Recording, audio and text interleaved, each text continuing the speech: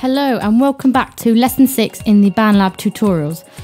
In this lesson, I'm going to show you how to put an effect on a track. If you haven't done so already, your track now should look a little bit like this. I explain a little bit more about this in lesson 5 and lesson 4, so I will link the video on how to import your loops in the description below. Great, now we're going to go put an effect on one of our tracks. The effect we're going to put on is a reverb, and we're going to put it on this vocal chop down here. First of all, what is reverb? So a lot of people get reverb confused with an echo. They are very similar, but they're also quite different as well. So a reverb is created when sound waves reflect off of a surface in a room. So it causes a large number of reflections. It sounds a little bit like an echo, but it's very different. You'll see in a minute. What I want you to do first is I want you to select your vocal track down here. And we're going to click on this button down the bottom left-hand side called Effects.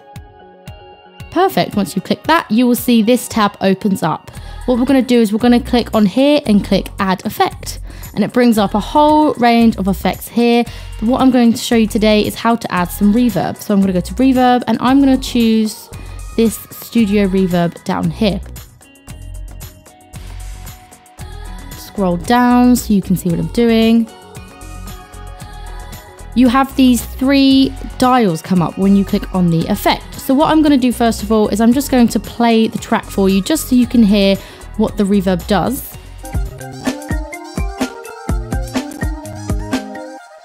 There you go. And I'm going to turn the reverb off just so you can hear the difference. Let me just bring that back.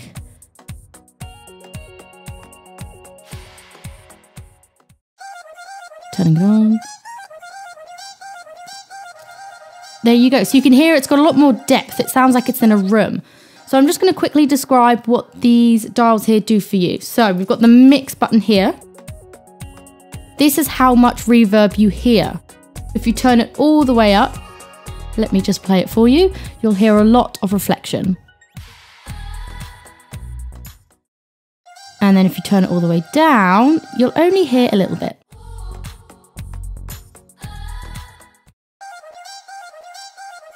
There you go. We're not going to worry about color. The other one I want you to look at is size. This is basically the room size. So if you turn it up, imagine you're standing in a big cathedral, you're going to hear a lot more reflections. So just have a listen to the difference. I've turned it right up. And I'm just going to turn it down. You'll hear that there are less reflections.